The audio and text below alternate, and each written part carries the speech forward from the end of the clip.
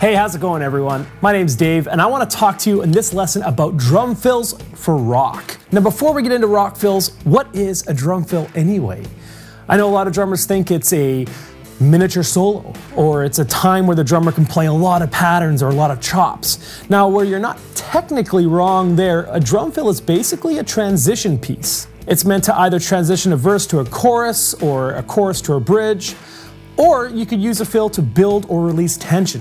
It's basically a deviation from the beat you're already playing to introduce something new to the listener and to move on to something else behind the drums. All you're trying to do is break up the consistency of what you're doing to introduce a new groove or a new feel, or build some tension or release some tension. Now, you can play drum fills for as long or as short as you want. However, there are three common durations for fills that you'll hear in rock pretty regularly. There's the full bar fill, the half bar fill, and the quarter bar fill. Now, the goal isn't to learn the exact fill. If you want to, that's great. The goal here is to really internalize the duration of these fills so you know when to start and when to stop. A successful fill starts at the right time and ends at the right time, which in most cases is on the one of the next bar. And most rock fills crash at the end of the fill. Now, these aren't 100% rules of thumb you have to live by, but they're pretty common, and if you play and learn this style, you're not going to get kicked out of any band.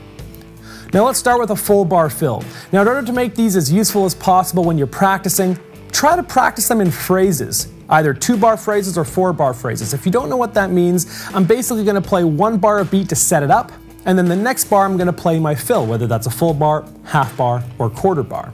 Let's start with the full bar here.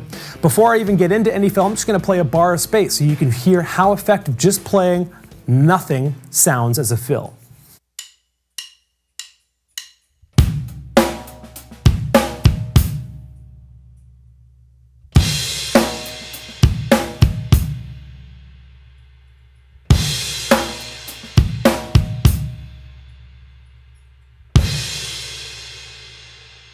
Don't shy away from space. Space can be sometimes very effective, and by playing nothing for a full bar, it builds a lot of tension, and when you crash back in, that tension is released, which is very effective.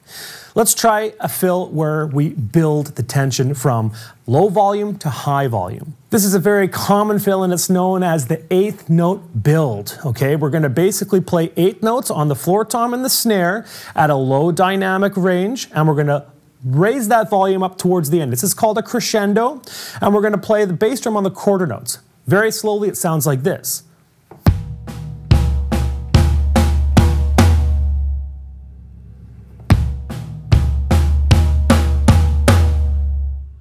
Okay, let me play that for you in a beat fill context.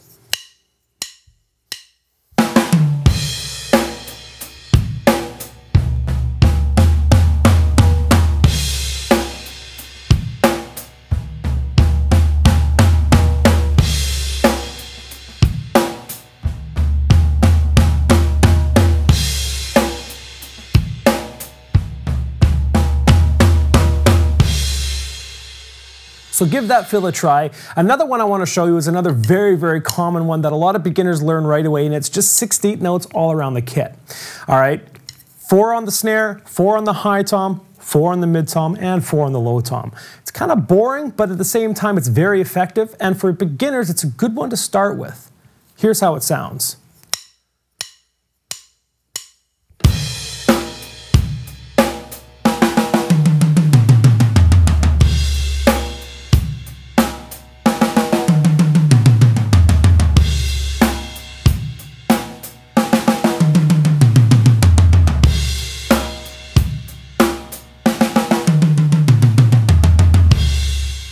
One more I want to teach you is the Bonham triplet. This is another very classic fill, made popular by John Bonham. You'll hear it in a lot of Led Zeppelin songs, but it's great because it's a triplet bass fill. It's for a full bar, and you can use it in straight rock or swung rock or even blues and styles like that. The pattern is simply high tom, low tom, bass drum.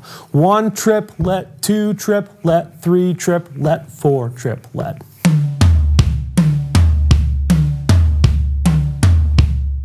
Now, the hard part about this fill is when you end the fill, you usually want to crash on the one of the next beat, so you're going to have to play 2 bass drums in a row. something like that. Now let me play it for you in context with a swung feel.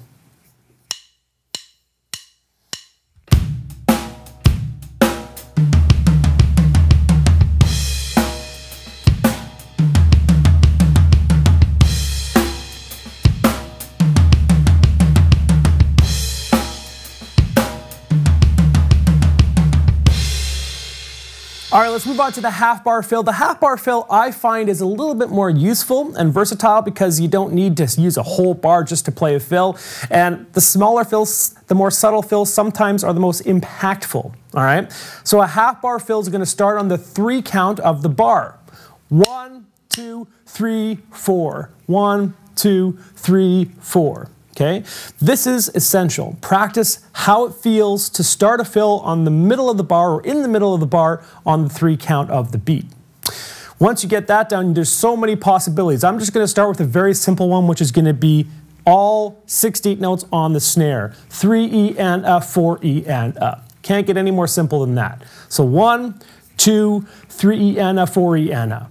We're going to crash out and we're going to play it in a 2-bar phrase. Here we go.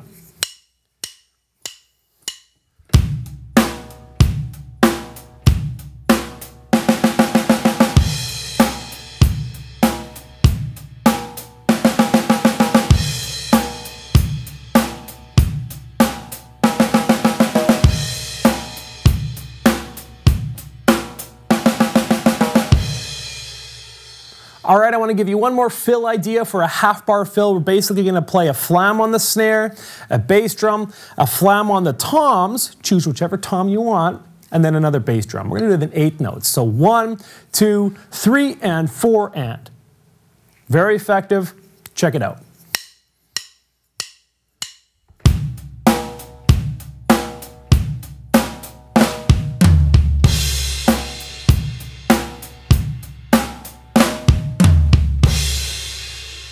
So experiment around with half bar fill concepts. The last one I want to talk about is quarter bar fills. Now these are very quick. They're only going to start on the 4 and they're going to end on the 1 of the next bar. So you don't have a lot of time. They're very subtle, but what I like about quarter bar fills is you don't have to always play a quarter bar fill before a chorus or before a bridge. You can play them in the middle of a verse just to change things up a bit or to add a little spice to the beat. What we're going to do is a simple 16th note roll on the snare. 1, 2, 3, 4 E and a. 4 E and a's all on the snare. I'm going to play it in a 2-bar phrase for you. Here we go.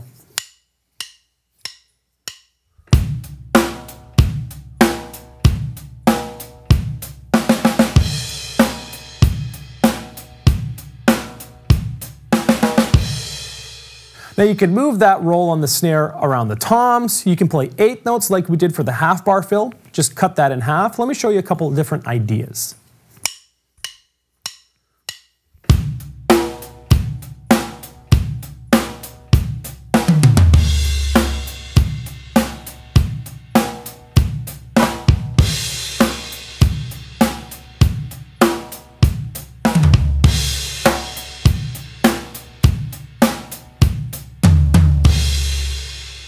So there you have a couple of drum fill ideas for the style of rock. Now again, you don't have to go and look for a ton of different fills. You don't have to find books that show, thousands of fill ideas. All you need to do is take the concept of full bar, half bar, and quarter bar fills and experiment with different patterns. The key to a good drum fill is starting on time and ending on time confidently. What makes a drum fill sound bad is when you're kind of wavering in time or you're ending a little bit late or a little bit early. And remember, space is your friend. Sometimes the best notes are the ones that aren't played. So don't be shy of playing nothing or keeping it very simple. Find a fill that fits the song and have fun with these concepts. We'll see you in the next lesson.